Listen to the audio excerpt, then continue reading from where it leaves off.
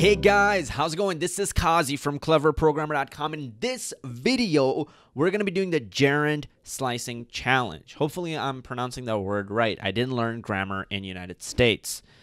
Learn it back home. Anyways, we have done the reverse slicing challenge, the aardvark zebra index challenge, the switch case challenge, the uppercase challenge, the lowercase challenge. If you haven't done it already, go check out those videos from before.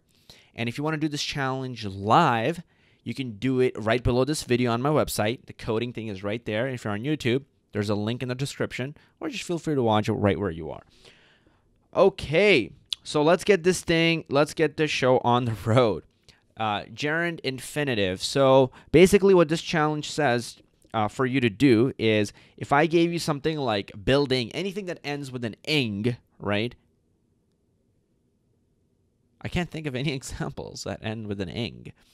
Well, anything that ends with an ing, what we do is we return it as, like, for example, if I give you building, you return to build, right? If I gave you billing, you give me back to bill. Okay?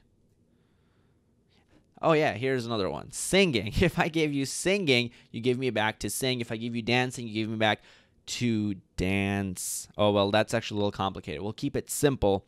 But for bill, you should be able to do that. And for building, you should be able to give me the right thing. All right. So let's jump into that. And if I give you something that's not a gerund infinitive, then just give me back that's not a gerund. Okay. If something is not a gerund, just say, that's not a gerund. So this literally, the string on line 8 is what you should give me back. Okay.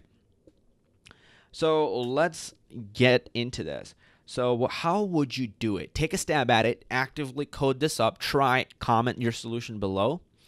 Otherwise, I'm going to solve this. And I'm doing this live, so you guys are going to hear my thinking process, okay?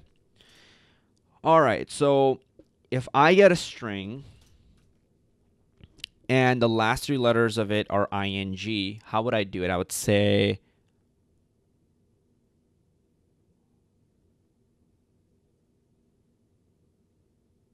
here's how I would do it.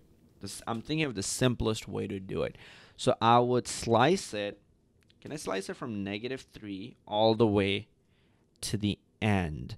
I think that's possible. Let's go and check it out. So what I do is I open up my command line, and then I try things in here as well.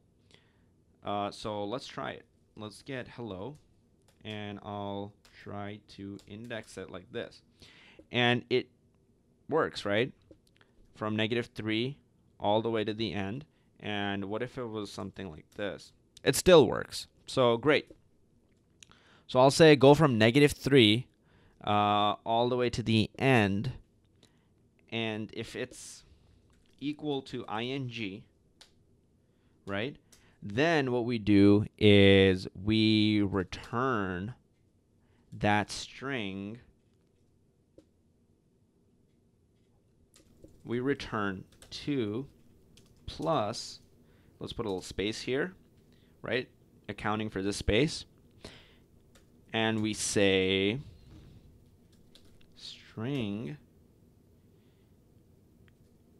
from, can we do from start up until -3? That way this -3 isn't included in there. That's kind of weird. I think that should work. So what I would do is I open up my terminal. If you're on Windows, open up your idle. If you're on iMac, if you don't have idle, which it just means you haven't installed Python, so install Python first of all, or just code it in the thing below and hit that play button, right? This play button, and then it should work for you. Now let's go back here, and let's try this thing here, right? So I'm going to paste it, and I'm going to replace this with building. Let's see what it gives me. What's the error? Oh, yeah, duh. To build. Okay, that actually looks like it works. That was surprisingly good how I was able to solve it. And you'll be able to say that too when you can solve these coding challenges. That's a bonus. All right, so I have to build. And if it's not something that ends with ing, right? So we can say else. We will say, I'm too lazy to type, so I'll copy this guy from here, and I'll paste it. and just wrap it because it's a string. And this should work. Let's give it a try. Okay, building. We got to build. For build, we got that's not a gerund.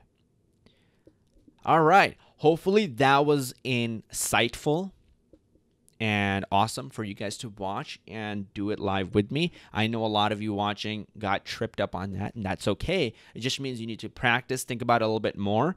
And what I would do if I was you, when I can't solve something, I try to forget about the solution, right? I come back to it a day later and try to just do it from scratch, but not just by like randomly putting in random things in the code. I'll take a piece of paper and step through everything and see if I can truly understand it and gain a deep understanding of what it was.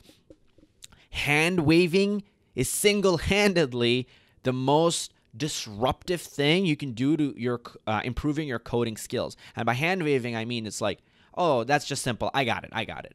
Of course, after you see the solution, it's so simple, it makes sense. Remember, hindsight is 20/20. But when you try to code it, right, completely from scratch and from a blank canvas, it's going to be more difficult. And that's generally how you start off coding anything, any even big project, right? You start off from a blank canvas. So that's why it's good to practice, like come back to it a day later. Don't hand wave and just go, oh, I got it, I got it. If you messed it up, go back to the drawing board, come back a day later and try to do it from scratch. Okay? All right, guys, that's it for this video. Thank you so much for watching. I love your guys' faces off. And as always, I'll see you in the next video.